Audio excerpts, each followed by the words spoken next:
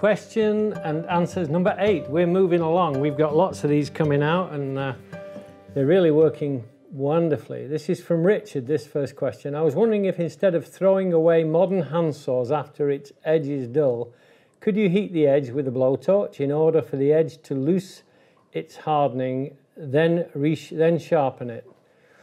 Well, the question is whether it's worth it for one thing, and it does depend on the nature of the steel that was used. If it was carbon steel, it could be air hardened steel, it could be oil hardened steel. There are different ways that manufacturers harden their steel. This is impulse hardened. This is where the teeth are impulse hardened, as you get with Japanese saws now. Most Japanese saws will have impulse hardened steel, which means they cannot be resharpened except by the manufacturer, which they don't do. And so what do we do with this? Do we just throw them away? I think when he says throw them away, he probably means recycle them, right, Richard? So mostly the steel of disposable saws does get recycled. So the question is, can you use a blowtorch to soften the steel? I don't know. If it's air hardened, I would say no, because you have to apply the heat, but then the air hardens it again. So you have to use a different technique to soften the steel, but you could try it, and I think it would be worth trying. You could, though, as an alternative, just stick the saw in an oven, I think at 350 degrees Fahrenheit. These metallurgists out there will tell me differently. And let the steel heat through for 45 minutes in the oven, and then try it with a file and see if it will file. It might just be hard enough then. You may have annealed the teeth, which means it's still hard, but you can sharpen it. So that's an alternative too. So different strokes for different folks. You could try it. I'm a great believer in experimenting, so just get out there and do it. Safety is your issue. You have to look at that. This one is from Jerry. He says, you seem to use sapele wood as a great deal. This could be sapele. I've heard it pronounced different ways. Aside from its obvious beauty, why do you use it? Well, you took away my glory there. I was going to say because it's very beautiful, but it is a lovely wood.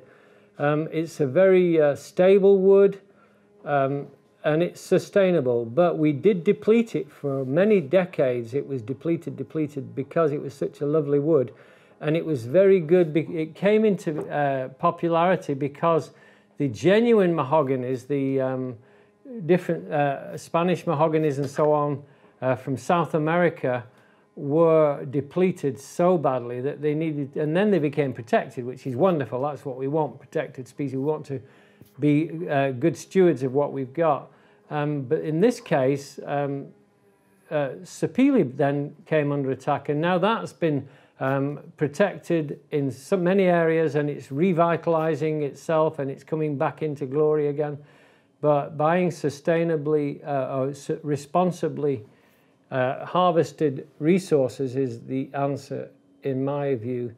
It's certainly not a native species to Britain, that's for sure. It's a lot more dense than oak. It's a wonderful wood. I think we just like it, and it's a good substitute for the color of mahogany. It's, let me see, here's a piece.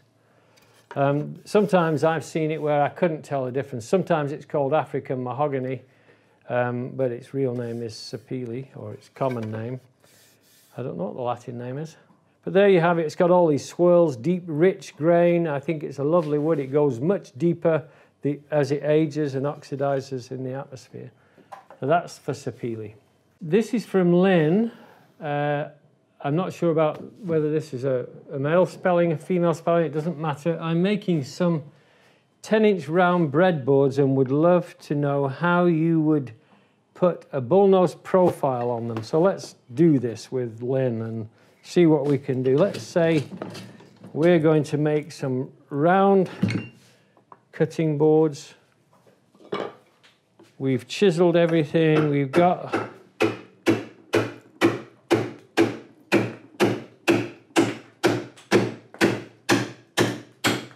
this shape coming together. We're going for an oval here, but it could be round, it could be any shape we want. Cheese board. there we've got our board coming together, and you're asking how you can round this over. This is the most wonderful tool. It's a spoke shave, flat bottom. You don't need a round bottom very much. Take your spoke shave, get it set. Take the corner off at 45 degrees till it's about 6 to 8 millimeters wide, like this. I know you're already wanting to get out in the workshop and do this now. Get that nice and even like that, and then bring the corner.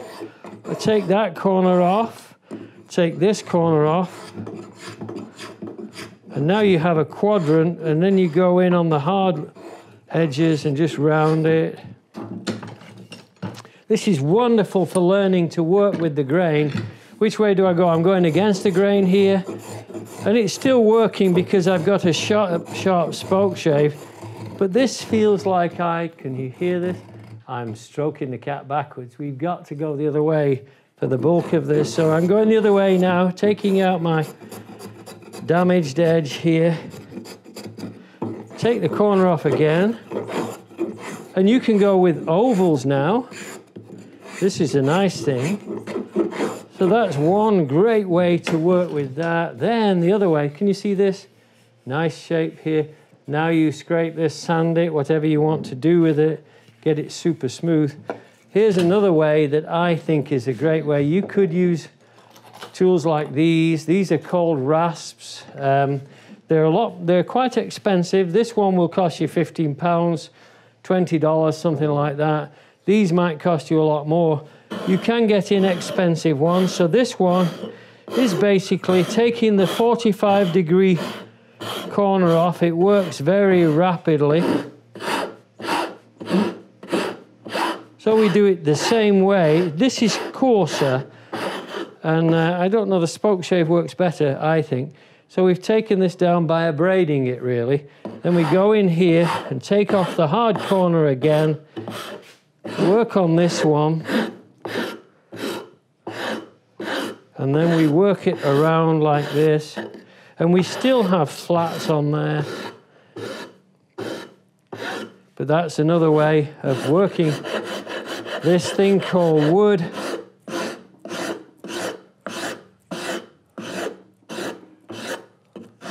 Like that. And you keep working it that way. And I don't think that's taken too long to do that. The spoke shave is much easier on your body, and it works more quickly than the rasp. The rasp you could use after the spoke shave. You can use fine ones like this and refine it, but you can also use sandpaper after that, and then you've got your round over done. So that's what I would recommend. Wonderful for working with children. Great for learning about the orientation of the grain when you're working with the wood. Dave, what tools are needed to resaw timber by hand? When you say timber, we might have different vernacular here, because timber in the US would be a tree. So we're not going to get into that, because then we have to drop the tree, slab one face off it, flip it over, slab the other face off. We dig a hole in the ground. We're not going that route, are we? That's the old method. Other than that, you've got big resaw machines, but I don't think that's what you're talking about. I think you're talking about how do you resaw a block of wood, saw this down the middle. It's very simple. If you want it, it wouldn't matter if this was a 8-inch wide piece, 10-inch wide piece and 3-inch thick, you would use the same method. Set the distance. You plane up your first face, like this one's already smooth. Plane up that first face. Set your distance here. Set your distance here. And then work along these outside faces. And then you take your saw, depending on which type of saw you want to use.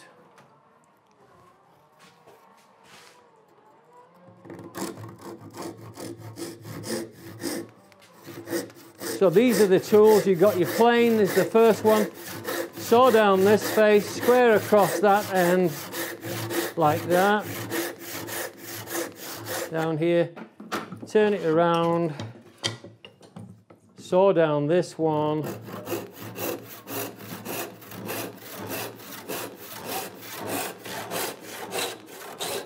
and then saw all the way down the wood, flip it one way, saw it again, flip it the other way, saw it again. We do have some videos on this type of work. It may not be for resawing, but that's what I would do if I was using hand methods. You can't get very far. The most efficient way is going to be by using a bandsaw. Probably that would be a great recommendation, but if you just don't have the facilities to do that, then that's what I would use, just a handsaw, a bow saw, frame saw, something like that, and you'll get there eventually. So that's how I would do it. Those are the tools you need, a plane and a handsaw. There's one thing about saws when you are rip cutting, you don't want your saw to be, if you are resawing, you need to use a rip saw, not a crosscut saw. So that means the teeth are square across rather than pinnacle teeth. And also pick the right size, tooth size. I think when I'm resawing, I tend to go with a fairly large tooth size. So 6 points up to 8 points or down to 8 points. 10 points, it gets a little bit too fine for this type of work. 4 points work on heavy material and especially on pines particularly well. All right, okay, so Ronald, do you recommend hide glue for a longer open time? Open time is the amount of time the glue will allow movement while you're assembling a frame. Some glues go off very quickly, 5 minutes, 5-minute epoxy, things like that. So it cures very fast and you have to get your joint together and get everything in place. Sometimes we have big glue ups like a big chair or something like that. Usually we glue up in what we call sub-assemblies. So we work out how we can glue up frames together first, and then we gradually unite all the different frames together in larger assemblies.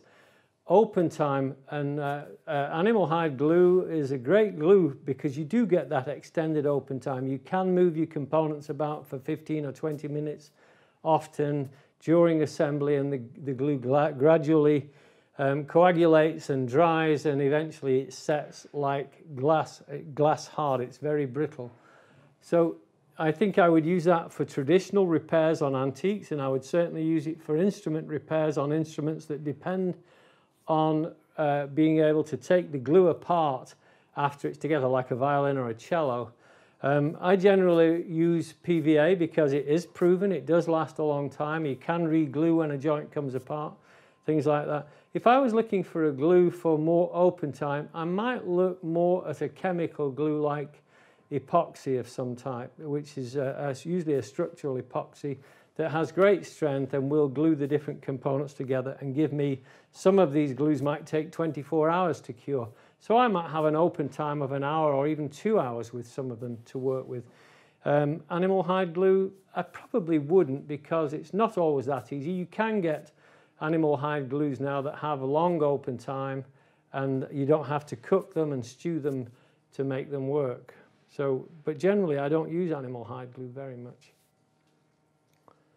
Matt says, while setting the teeth on a 20-inch long 8-point per inch distance, the saw became quite wavy and bent. It was straight as an arrow before setting. I'm using a Dunlop pistol grip saw set. Is this a common problem?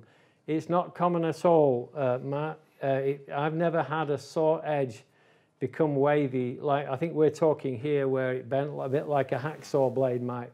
I've never had that happen, but I can see such a thing happening if the saw set is too much, if it's too deep and it's going onto the saw plate too far. It may be that this particular type of saw set is going too far down onto the plate and that's causing this rippling effect. So I would abandon it and get an eclipse, possibly, I don't know. I would look at the saw set and the method of using them. Thank you, that was great. Another series done. Hope you enjoyed it as much as I did.